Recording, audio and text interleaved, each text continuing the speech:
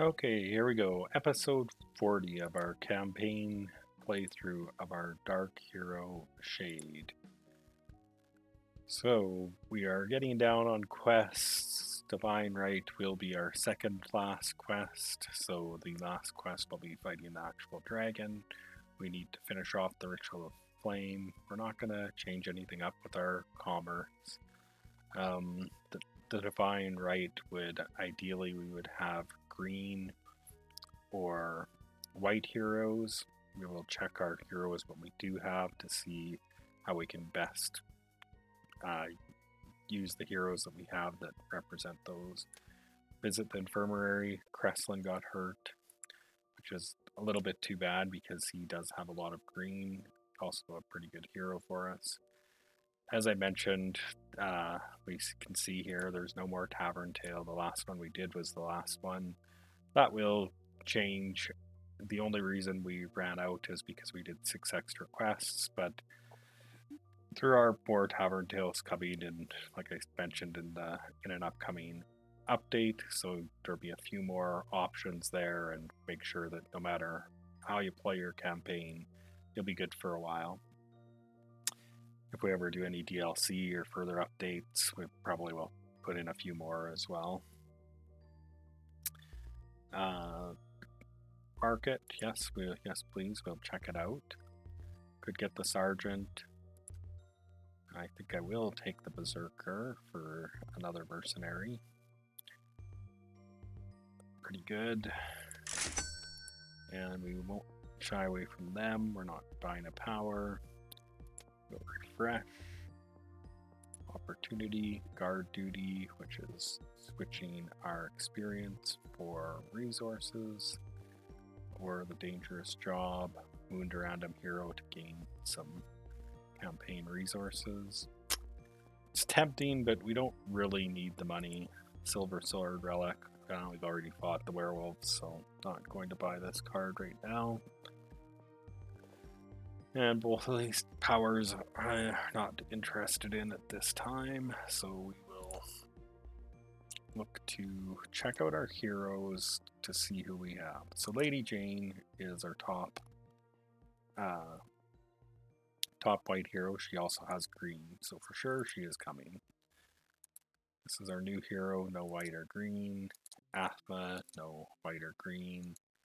Eowyn does have white and green. Eowyn doesn't have 5 white though, she has 3. She does have other green cards. I think we will bring Eowyn along. I do want to see Lelevin. So if we take Eowyn, Orcos does have some green, but we'll put him on the bench because he doesn't have a lot. Tank does not have, Tank is all black. Kirloth does have a little bit of green. Wick doesn't have any of it. Karnan does have some white. Ragnarok is pretty much all green. Merry Minstrel only has 2 white. So we will instead take Ragnarok. The Apprentice Mage does not have any white or green. So I think we're going to try with this setup. We have 2 A-list heroes here. We're not bringing Athma, but we do have Lelevin and Eowyn. And Eowyn is probably, instead of a tier 3 hero, she's probably a tier 3.5. She probably will get some balances and knock her down a little bit. Especially the card that is the first likely get knocked down will be this one. And this will probably change to, for 2 XP, might still gain 2 Forest Friends, but the Forest Friends uses will they'll probably become a 1-use card instead of a 2-use card. They're just so strong. And with that, we will get started on the Divine Right, our second last quest, and if it's successful, this will be our second to last video of of the series. The hour of facing the dragon is growing ever closer. As spring blossoms, the temperature begins to rise, foreshadowing the dragon's inevitable arrival. The knowledge gleaned from the ritual of flame will enable you to conjure a ward strong enough to stop dragon's fire. This will be Tel's holding salvation from the mighty creature. Most of the other requirements to finish the ward will be easy to attain. However, the most important ingredient, the one you now seek, will be difficult to attain. It takes some time to research the location of the chalice of the chained god, but at last you have a lead. This sacred chalice is the key ingredient for the powerful spell of warding, but retrieving it will not be easy. It is said to be guarded by dark angels, who protect their god's treasure with fierce determination.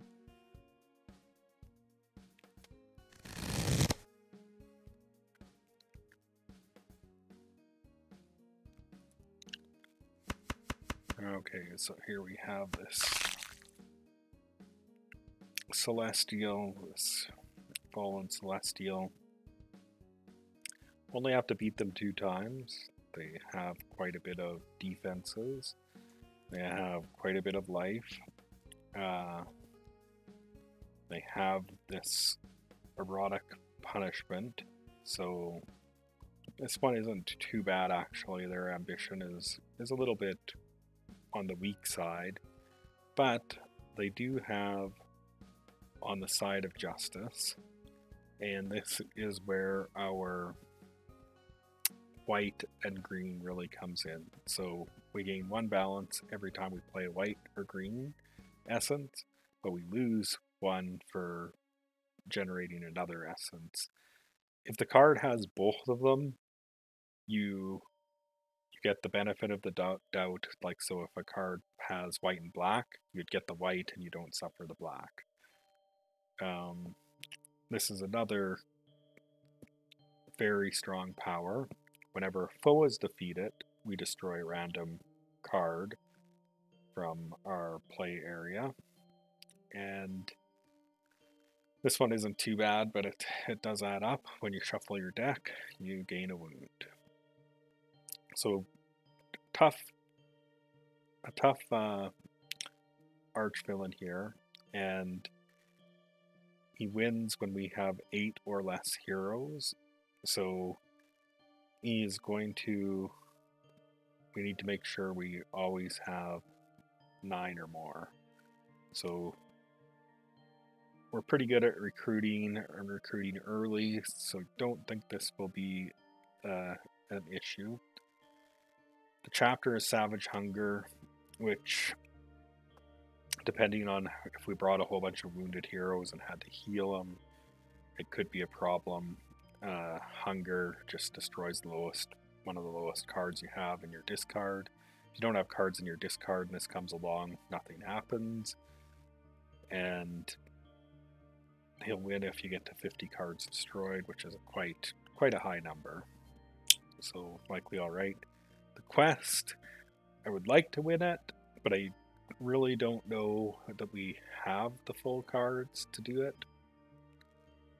Oh, we have Athma too, so we actually have 3 top tier heroes. But attaining 5 hero deeds. This will be a big challenge to get. I don't think that I would like to get it, but I do not think that we have the cards to get it. So I'm not going to spend multiple attempts trying. I'm sure that with this deck I could eventually get it, but I'm not going to spend multiple series trying to get this with the deck we currently have. Instead, I think we'll just work and beat Istarnar down twice and move on to the final episode, the final battle against the dragon. So, that said, first we can play this card safely. And we'll take a Hex Bolt. We will play our Genie Gift. And gonna get lost in the wild. And we'll take a Breed. There comes our Shadow Step. You can see here we're almost down to our first Dark Deed just from playing our pretty much our standard-ish cards.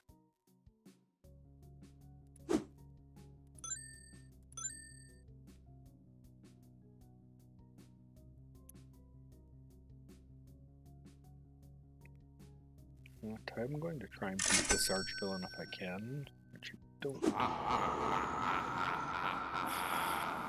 Might come up just a little short. 13. Let's with our hide and shadows. We'll activate backstab. Should be enough. Now we see he's already up to 50% victory, but that's because we haven't recruited a lot of heroes. We'll use our stables. That doesn't count as a hero card. We will get Lucky Destiny. That does.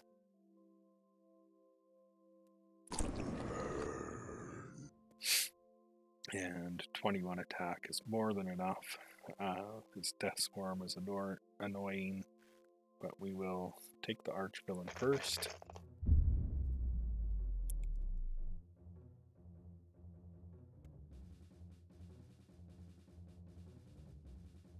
Don't know if this actually triggers.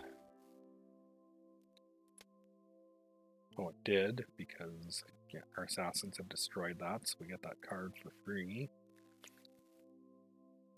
And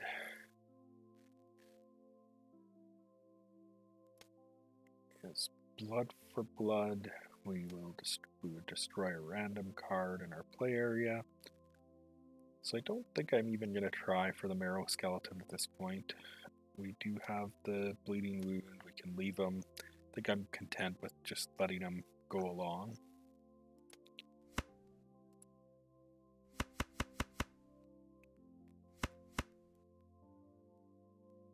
Erratic Punishment. The Hero's Demise. Well, we've got a lot of good cards in our hand. Hopefully we don't lose a good one. And we lost one of the ones that I didn't want to lose. It would have been nice to put the Marrow Skeleton bottom of the deck, but didn't. We will that.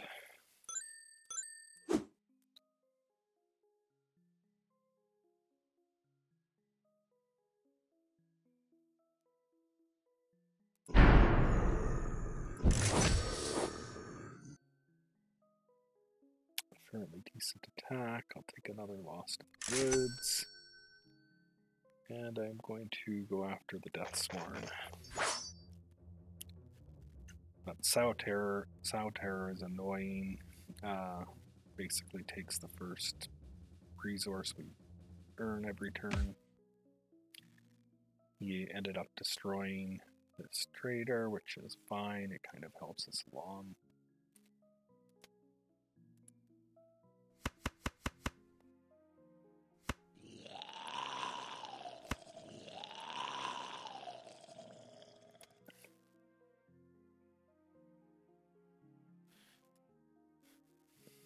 Blessings of Death, I am willing to roll the dice and willing to lose potentially any one of those cards. We'll see what happens. We destroyed Lost in the Wild, one of the better ones, but it's the risk I was willing to take. It gave us a pile of attack, so we'll see if it was worth it. We'll play our Shadow Step. Whole pile of woods. We can play the Lost in the Wild, which can we generate a green essence? Not at the moment. Maybe we will buy this one.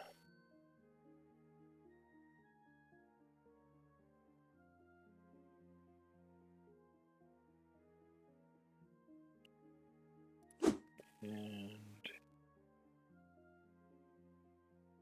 would like to trigger the Good Eating. We'll do this and trigger our advanced regeneration. Bad Omen. Oh, our Lucky Destiny. Definitely play this one.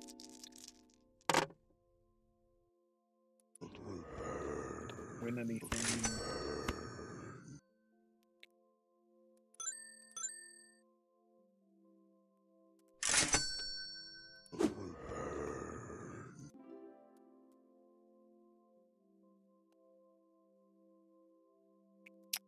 Heavy Warhorse, pretty good attack. Our Strike from the Shadows should be enough to win the game on turn 3.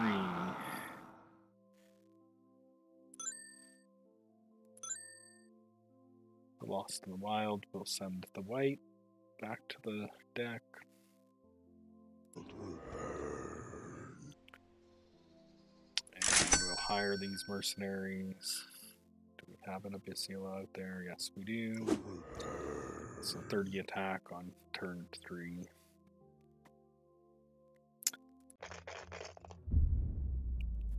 And his power here will not trigger, but could be pretty nasty. If that had been the first one, we would have lost all of our 0-cost cards. Like, depending on when you get it, it could be really good.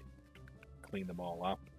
But I mean, that does help all of his plans. So, I mean, we could have outright lost to him possibly if he had brought us down. If he had gotten down to the required hero amount for him to win.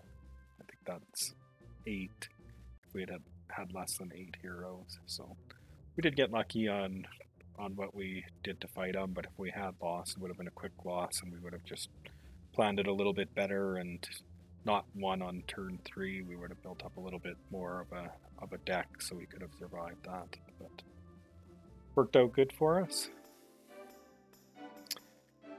This will be a short You defeat episode. the Chained God's prized champions and retrieve the chalice from the dead body of their leader. A well-armored man arrives on the scene, just as you claim the chalice. He steps wearily forward and kneels before you. My order has heard of the recent plights of Tel's Holding. Unfortunately, the town may yet suffer more, as we have reports a dragon has been spotted in the region. The order sent a small unit to aid you in whatever way we could. Alas, I am all that has survived the trip. We had hoped to arrive days ago, but we ran into troll troubles in the mountains. The trolls ate my comrades and our horses. I managed to fight my way through, and am here now. I am Sir Balin the Grey, and my sword is yours, if you will have it. So Sir Balin the Grey is another top tier hero. We didn't really get to see Lelevin, but we didn't eat him. We went through it so quick. So we were talking about the campaign experience. Well, this is definitely, we'll challenge Sir Balin to a duel to the death. Assuming this means we just win it, because it doesn't say anything, and with this amount of experience, you get a lot. But anyways, we will take this. Our campaign experience is very high. We see also we did complete the Ritual of Flame, and our last quest is the Dragon's Destiny. But we will wrap this episode up here. Thanks for tuning in, everyone.